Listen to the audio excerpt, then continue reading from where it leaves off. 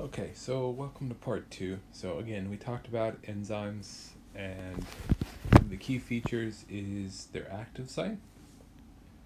I know I keep saying this. If I keep saying it, it's because it's important. So it's got the active site right here that matches the substrate, and that's the lock and key model says they match exactly. The induced fit model basically says as the substrate gets closer to the active site's shape shifts to allow the substrate and the enzyme to bind. And again, that shape of that enzyme is ultimately determined by the primary structure of the protein, because they are proteins, which is determined by the sequence of amino acids, which is ultimately determined by the sequence of DNA. Okay, so we talked about enzymes and the role in metabolic pathways, and the fact that each kind of step in a reaction has an enzyme that allows us to control the different stages of, your body to control different stages of that pathway or that cycle or that chain. And again, the role is basically they increase the rate of reactions, they speed up reactions, they lower the activation energy, so they make the reactions more likely to happen. And the specific enzymes allow us to control those pathways. So again, a couple other things. Enzymes catalyze reactions, so they speed them up.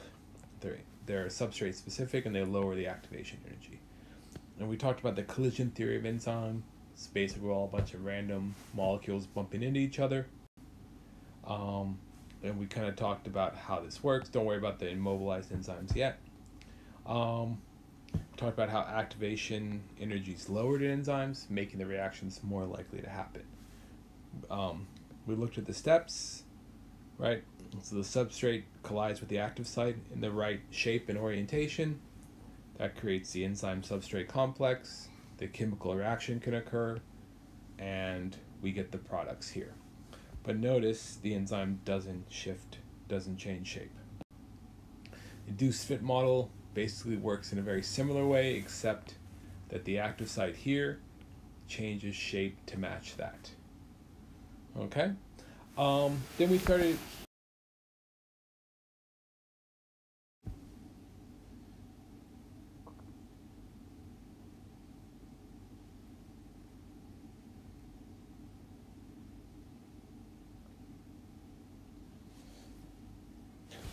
We started talking about with pH, temperature, substrate concentration. How can we change how these work? So first is kind of this statement. Basically, enzymes are somewhat fragile.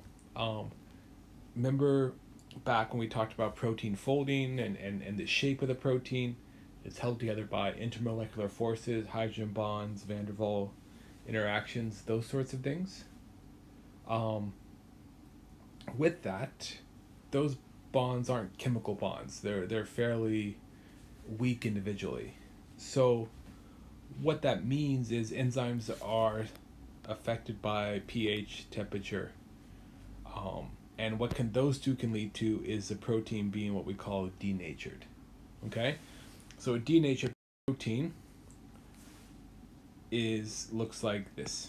Okay, and you can see the problem right away in this picture is if you change the shape of the protein, you change the shape of the active site right here, right? That's the active site.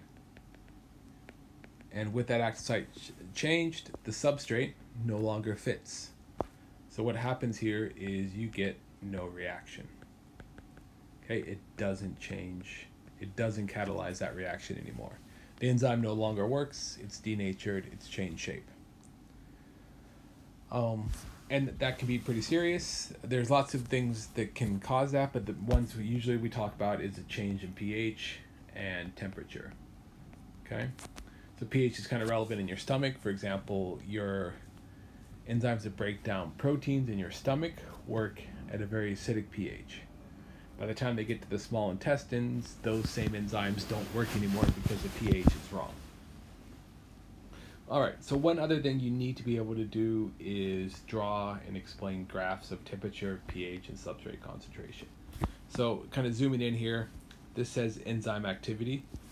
So this is basically the rate of reaction, okay? And this is the change in temperature.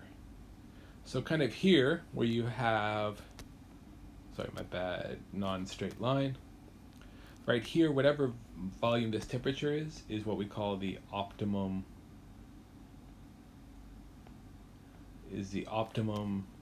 temperature. So for example, in the human body, it is approximately 36 to 37 degrees Celsius, okay? So our enzymes in our body are designed to work at that temperature. Now, if you lower that temperature, basically what you're doing is you're taking energy out of the system, it's colder, and these molecules move around less. Now remember, enzymes were all just a bunch of random reactions, right? So if those molecules are moving slower, which is especially true when the temperature is lower, then they're not going to collide and smack into each other as often. Okay, so the idea that the substrate and the idea that the substrate and the enzyme up here match up doesn't happen as much when it's colder. Okay. Now if we go the other way and it gets too hot, notice the drop off's pretty steep, right? Here it denatures, right? Remember, we have the opposite problem. The enzymes will, the substrates and the enzymes will move around faster when it's hotter, but eventually what happens is the bonds that keep this shape, the intermolecular forces, hydrogen bonding, van der Waals interactions, and so forth, these break down, the shape changes. So over here, kind of when we get over to this point, we've denatured the enzyme, okay? So the enzyme will no longer work.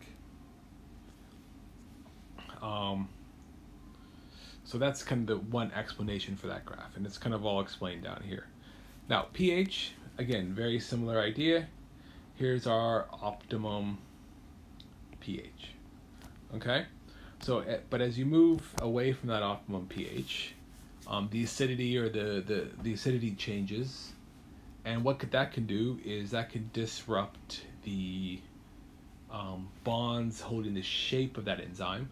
So we're right back to this thing again, right? The shape of the enzyme changes so that the active site is no longer valid. And the result is that the enzyme and the substrate don't fit, they don't match. So the enzyme can no longer speed up the reaction.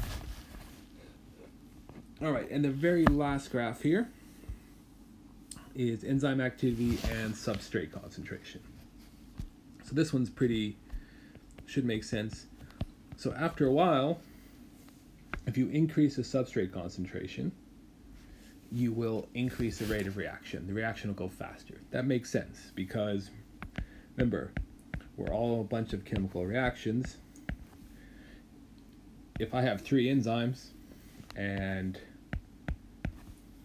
the blue are the substrates, the more substrate I have, the more likely the enzyme and the substrate are going to bump into each other.